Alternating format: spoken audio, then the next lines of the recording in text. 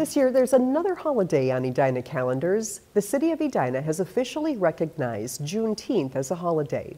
Juneteenth commemorates the emancipation of African American slaves and celebrates African American culture.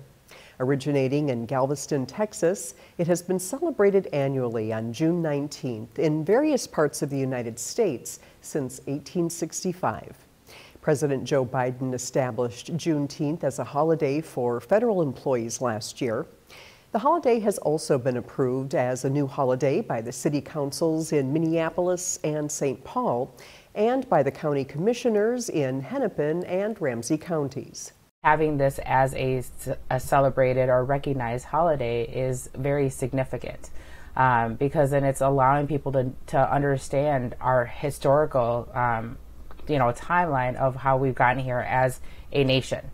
And it allows people to really think about our history and how can we do better to be able to know that there are inequities that are occurring for groups of people. And so really learning from our history to be able to do better in our future.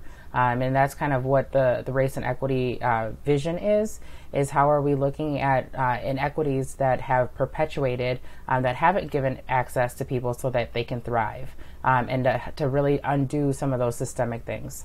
This year, city offices will be closed June 20th in observance of the holiday.